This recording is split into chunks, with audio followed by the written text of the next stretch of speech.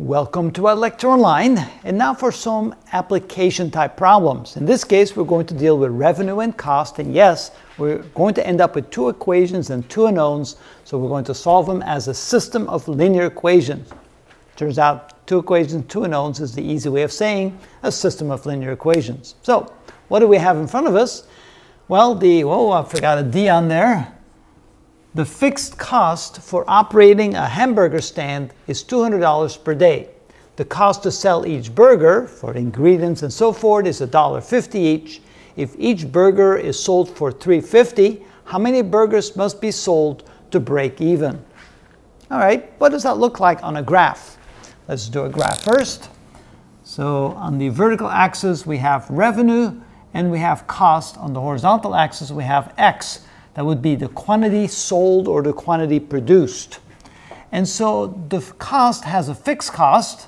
So this would be the fixed cost. And on the variable cost, the more you make, the more you have to spend. On the revenue, well, when you don't sell any burgers, you don't make any revenue at all. So you start from here. But since you sell each burger for more than it costs to make one, eventually you'll see that you have what we call the break-even point. So this is called the break-even point. And here you're making a profit because the revenue is greater than the cost, so this is profit. And here you would be making a loss because the cost is greater than the revenue. All right, so if we're interested in finding the break-even point, this is how we do that. We first want to have an equation for the revenue. So the revenue is equal to, well, it's $3.50 for each burger sold. X represents the number of burgers sold. So this is the quantity sold. And the cost, well, that's going to be the fixed cost, which is $200 per day, plus the variable cost, which is 1.5x.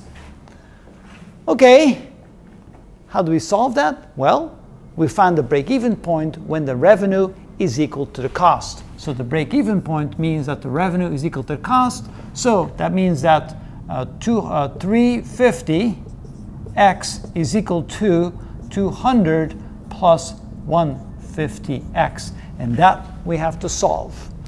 So the first thing we probably want to do is multiply both sides by 10 to get rid of the decimal. That's always a good thing to do.